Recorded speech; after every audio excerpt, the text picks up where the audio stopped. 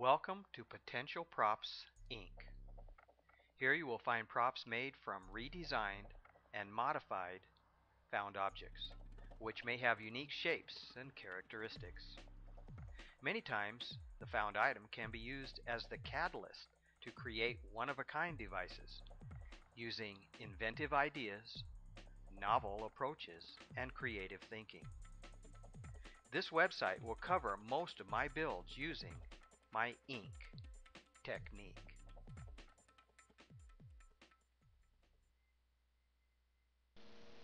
Okay, before I actually take this apart to show you what I've done with the internal components of the shaver, I wanted to show how this particular mechanism is going to function and how adding the drive mechanism and the worm gear and the motors is going to make this portion move back and forth. On the shaver, it only had to move a small amount, maybe not even a quarter inch to turn the shaver on and off.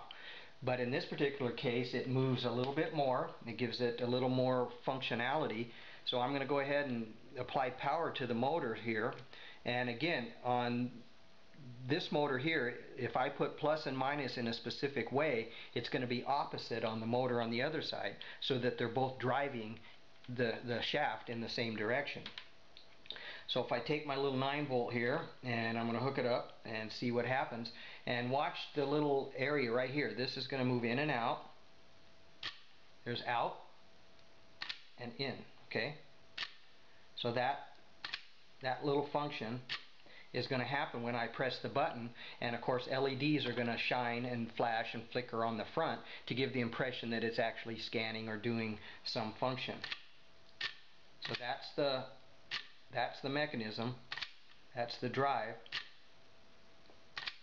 and I'll go ahead and remove that and show you exactly what it was that I did to make it do that. Okay, one thing I wanted to point out as well is that this particular piece that moves in and out was physically attached. It had little arms that actually clamped itself to the body so that it would only move so far. So in order to get to that, on the original one right here, you can see this is the original. It only moves like maybe a quarter of an inch, but it's physically attached. It actually has little arms that actually grab onto it to keep it from pulling off. So what I ended up doing, it was popping the face. This particular face is actually pressed on there, so you take the face off and it allows you to get to the arm so that you could actually remove that from the body. So once I did that, I had to make the mechanism here, I had to make this free and clear so that it would move, like I showed you earlier with the battery and the motor and how it would move. So in order to do that, I had to extend it off the top here. So basically this particular piece is now floating slightly off the body so that it doesn't rub, so it doesn't drag. So when the motor allows that to come out, it's not rubbing or it's not binding. So I go ahead and I remove the screws, the single screw that was here. Okay, it held on the plate, which has of course been modified. So I'm going to go ahead and remove these two Allen head screws, and to show you what it was I did here, take this out here and this one, and it's an extension. These screws are extending this. Okay, so let me go ahead and take it off here. I'm not exactly sure what's going to fall out of there.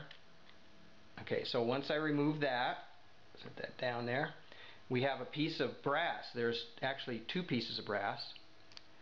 Okay, so these are two screws that are standing upright. Okay, and then the other brass piece, let me go ahead and knock that out of here, is here. So these are spacers, and when the screw tightens down, it actually holds this piece away from the body to allow it to move up and down. Okay, so on here, this whole piece has been cut away. This is an opening that's been cut, and also I put a groove in here. This little slot is a clearance slot so that those brass pieces can move freely up and down. Okay, so I'm going to go ahead and slide this out of here so we can see what it looks like. Okay, so I maintain the same kind of where the inside actually fits in there, specific way. So I'll go ahead and take that out. And as you can see here, there's the two motors, one on either end, reverse polarity. So they both operate to allow this shaft to move, to spin inward or outward, okay, and allowing this to move up or down. And by doing that, this mechanism here has been modified now in such a way that I put the two metal shafts, I re-drilled the back hole there. I kept the original hole for the shaft right there. That's the original hole for the shaft, and I drilled into the body here to maintain an equal or an even plane across there. Okay, and then the other shaft, to keep it from rocking, because otherwise it would bind, I had to add the other shaft. Okay, so that was all of this. So what I ended up doing, the way it appears, is I only kept from the original piece, I kept the drive worm gear, the Teflon piece here. This is the little piece that actually, their little teeth that actually hold on to the drive here. And then, so I guess what I ended up doing is cutting all of that away. So none of the black from here up I kept. I only kept this back portion, and again, to keep it from flopping around, I had to re-drill a hole and put the other shaft right there. So there you go. So now if we kind of look at this to see how it compares, I ended up putting the motors on this side where the battery goes. The middle part where the motor was is now the drive, and of course the two motors on this side. And the remaining hole, the remaining opening here, I'm going to probably end up using two 3-volt lithium batteries, to equal 6 volts. So there will be a 6-volt drive, possibly. I may end up going 12 volts. I'm still working on the drive mechanism, or the drive power, to see whether or not I need to use 12 volts or 6 will be good enough. So there we go. So that's sort of how the modification has taken place. It's probably hard to tell from the video. But what I'm going to end up doing now, what I still have to add, are these little micro switches. Now these little switches, the intent of these, there's going to be 2 of these on either end of the drive. So when the drive is fully all the way up, we don't want the motor to continue to run, so it has to hit a micro switch to turn the motor off. And then when I reverse the polarity, the shaft has got to go, or the centerpiece has to go back down, and there's got to be a switch on this end as well. So I'm going to end up putting 2 of these little micro switches, which I got from other components. These are switches that I removed from other CD players some time ago. So they're now going to come in handy in this particular case. So I got 2 of those, and again, it'll stop the motor up at the top or the bottom like it's supposed to. So there we go. So and also the inside of this has been modified, and the reason I cut this away is because I had to get to the front half here. I had to get my Dremel in there and remove a fair amount of plastic on the inside so that it would have clearance for the motor when it slid up in there. So that way, when this slid in, it didn't actually bind up against some other piece of plastic that was already in there. So there we go. So that's how it's come along so far. So I'll put that in there like that. I'll put the metal plate back where it belongs here. This only goes in one direction here, like that, and I'll put the screw back in there to hold it, and then I'll go ahead and put this front face back on, and then of course this will snap back into place. It'll be repainted, probably be an LED there in that hole when it kicks out, and obviously there's going to be some sort of LED scanning effect on the front, maybe some kind of, like I say, rod with maybe lines in it or something like that. So there you go. I think that pretty well covers it to this point. And I'll get back to you when it's actually repainted. I'm going to repaint it, and like I say, the switch that releases the front face here will be probably most likely the power switch to turn it on and off. So there we go. Alright, so stay tuned. We'll see how this actually turns out. Before I move on with further modifications, I wanted to show one more thing. As I showed before, there is the worm gear here, and it's quite a bit longer than what I actually needed. So what I did was I cut down the shaft to actually fit more into the area that I was actually needing. And since I did that, of course, that cut the ends of the shaft off, and they were basically flat.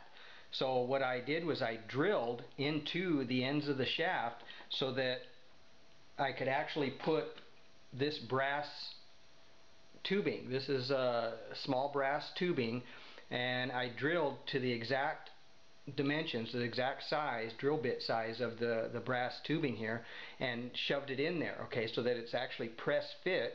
And then I had a small amount of it sticking out so that the shaft of this is the shaft of the motor, is so small that I could actually press it in to the tubing, which I had to drill that out just a little so that this would actually fit in there. And then I crimped it because this particular shaft has a flat spot on it. There is a flat spot, so that when I pushed the brass tubing over it, I crimped it just slightly so that it would actually lock the shaft in place.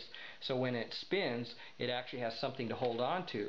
And being that this was actually press fit in this piece, it worked out great. So I did the same on both sides. Put the brass tubing, drilled out just the exact same size as the shaft on the motors, and shoved them in there.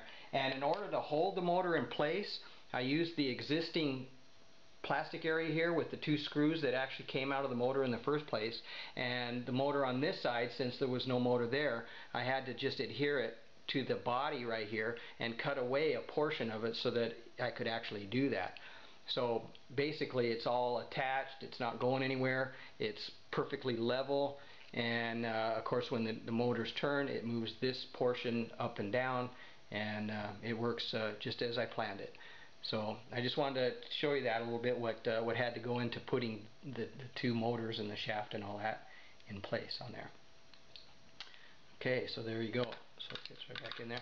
And again, what I'll do is I'm going to put micro switches on there. I'll show you that when it's done.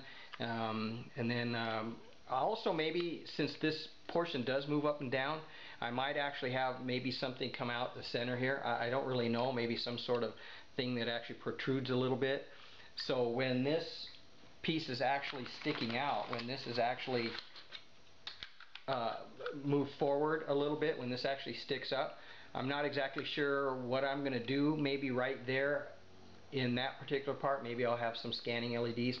I really don't know. I just have to kind of keep the current draw to a minimum, of course, because I'm only going to be using the two small batteries to actually power this. And the batteries I'm thinking of using, let me grab those here. These are 3 volt. They are slightly bigger than the hole where it's actually planning, where I'm actually planning for them to go. So when this is sitting here, the idea is I'm going to remove some plastic, of course, in there, so these would actually slide in there. The body is perfectly wide enough, but the piece I'm actually trying to put it into may not be quite what I'm looking for. So when this is pressed in there and this one drops in there like that, the two batteries will be about like that. I'm hoping that will work. The only problem again is I'm looking at this, it might protrude slightly beyond this point here, which when the lid goes on there, it might be in the way. So we'll see. I'm still working the details on that. I haven't quite decided. I can remove the metal contact from this end and it will slide in just a smidgen further. That'll give me some room. So, you know, it might still work. I'm still in the planning stages on that. Yeah, and these are 3 volt CR2s. So they're pretty good little batteries. Pretty, you know, you can find them at any camera supply or something like that. So anyway, that's what I'm working to do on this.